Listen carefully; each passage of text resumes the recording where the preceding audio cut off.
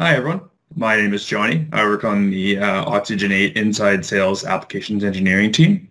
And today we're going to teach you more about the Nova and Ventum duct connections and the flexibility and configurability you have with our two main commercial units.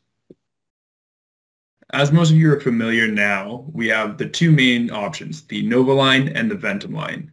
The Nova being the standard cross-flow core with standard efficiencies, and the Ventum being that high-efficiency ERV, HRV option. Both of these units are designed still to be low profile, but of course the Nova line can go up to the 8,000 CFM range when the Ventum is held around 3,000 CFM. Nova is also able to be outdoors, while Ventum must remain indoors. Although these units have very similar components, whether it's the ECM fans, the double wall casing, the same type of controller, there is some key components we need to remember when we're actually trying to figure out where to locate these within a mechanical space to optimize the duct runs and make sure your space there is used to the fullest of its capabilities.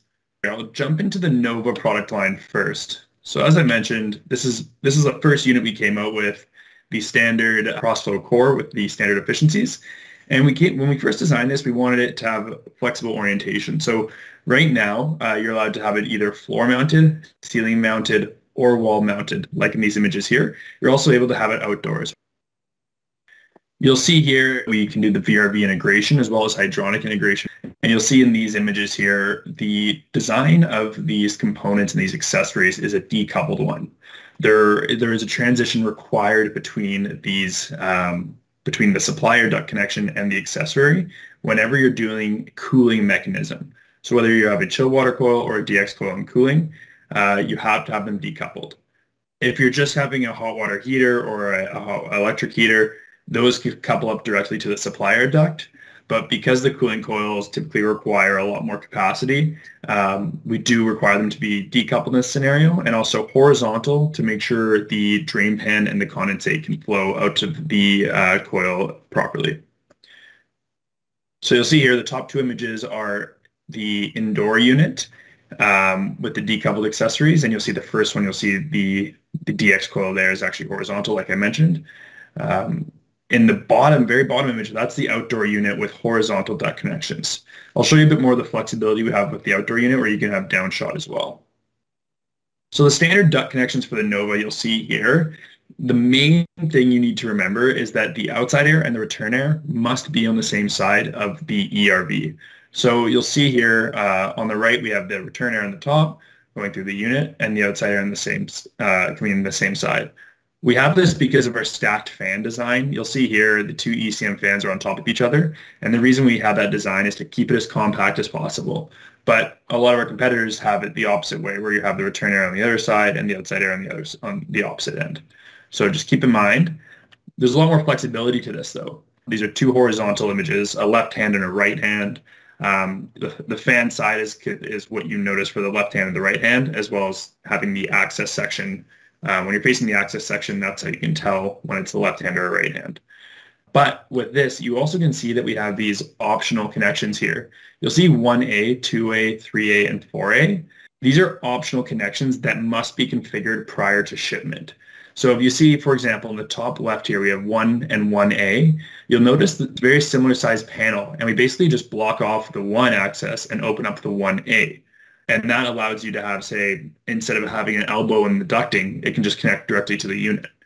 We can do this with all of these options. The main thing to remember, as I mentioned, is that the outside air and the return air must remain on the same side of the unit. For example, this is one of the options I pulled up. You can have your return air and the outside air on the top and bottom optional connections and still have your supplier and your exhauster on the same side.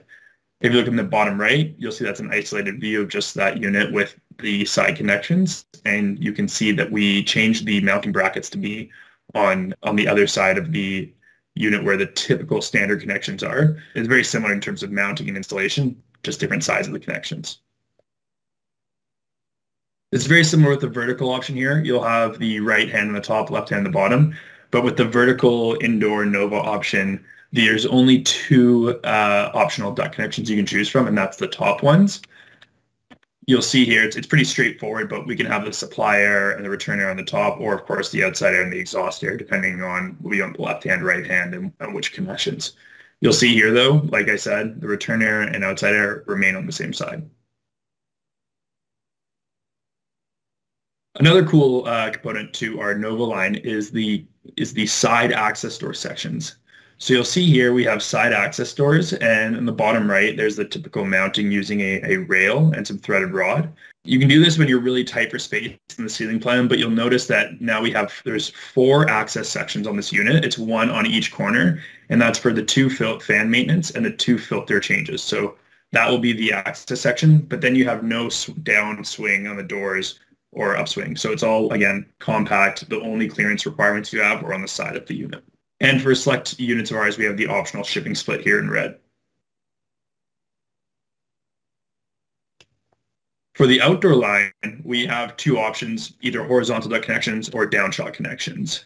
Keep in mind, if you're including a post-heating or post-cooling coil, the downshot connections means that you have to have those accessory coils downstream of the supply air, which would be located indoors. So that covers off Nova. For Ventum, it's a bit more straightforward. There's not as much flexibility here, but we had to change the fan design because of the counterflow ERV or HRV core.